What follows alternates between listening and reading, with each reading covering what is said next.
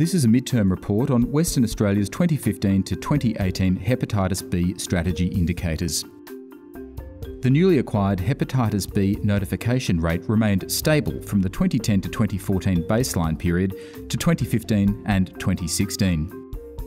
The unspecified hepatitis B notification rate decreased from 23.2 per 100,000 population in the 2010 to 2014 baseline period to 20.8 per 100,000 population in 2015. It then increased to 24.5 per 100,000 population in 2016.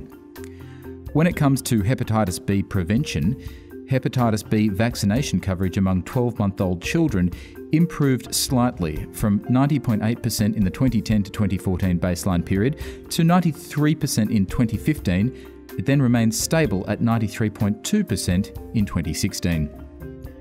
Hepatitis B vaccination coverage among 24-month-old children decreased from 90.5% in the 2010 to 2014 baseline period to 89% in 2015, but it then increased to 90.8% in 2016 to be comparable to the baseline.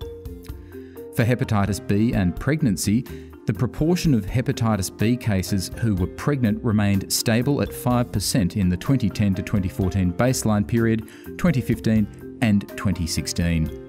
The proportion of pregnant hepatitis B cases who were Aboriginal remained stable from 1% at the 2010 to 2014 baseline period to 0% in 2015. It then increased to 6% in 2016.